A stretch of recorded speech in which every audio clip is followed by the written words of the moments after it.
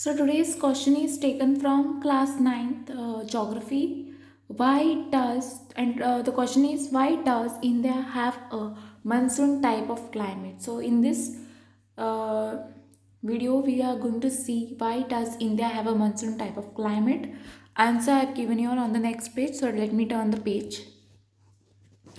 Why does India have a monsoon type of climates? There are 3 points given to you all. First point says that India has climatic variation ranging from tropical in the south to temperate and alpine in the north. Okay. Second point says that the high mountains of the Western Ghats and the Himalayas and the Thar Desert influence the climate of India.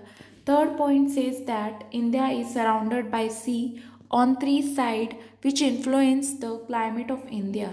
So I hope you have understood the answer of today's question and thanks for watching.